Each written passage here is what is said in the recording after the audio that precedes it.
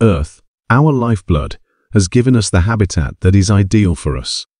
The fear of losing this habitat has kept countless people up at night. Humans have been looking for an alternative ever since. In pursuit, we have visited each and every planet of our solar system, looking for suitable habitats for colonization. Unfortunately, we didn't find any Earth-like habitat amongst them. Eventually, we thought of a newer approach. Now, we want to terraform a planet into Earth-like habitat, or at least survivable planet.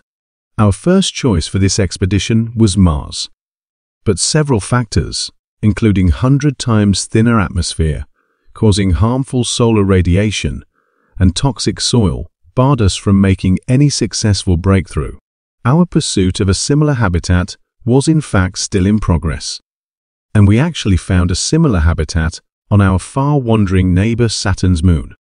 Although Saturn has 146 moons, but its largest moon, Titan, showed remarkable resemblance to our Earth's atmosphere. It has lakes filled with water. Well, not regular water, it is filled with methane and ethane. It even rains methane on Titan. This is not the only similarity we share with this beautiful moon. It has seasons just like Earth. A total of 4 seasons, each lasting more than 7 Earth years. 1 day on Titan equals 15.9 days on Earth. And it completes its orbit about the Sun, along with its parent planet, in 29.4 Earth years. Being the second largest moon in our solar system, Titan is larger than planet Mercury, with a 60% denser atmosphere reaching 600 kilometers into space. Titan makes it difficult for sunlight to reach its surface. It also has volcanic activity on its surface.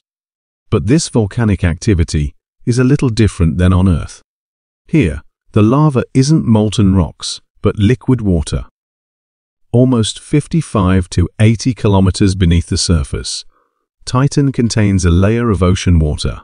Its atmosphere contains 95% nitrogen and 5% methane. Sunlight takes about 80 minutes to reach Titan, being 100 times fainter than on Earth, making the moon reach extremely cold temperatures of -179 degrees Celsius. There are other factors that make Titan our favorite in the list of most habitable places. Titan has a low gravity of about 1.35 meter per second square. Low gravity means less fuel, since it will take less energy for thrusters to take off.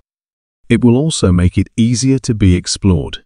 Additionally, abundance of nitrogen can help us grow plants there, since nitrogen can be used as a fertilizer. That's all good, but what about oxygen? How can we survive without oxygen? We don't have to. Titan has abundance of water on its surface, which can be used to harness oxygen. One more important question still stands. Does Titan have life of its own? Life on Earth mainly runs on oxygen.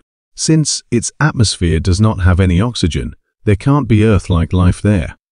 But the possibility of other forms of life is always there. Forms which are not dependent on oxygen.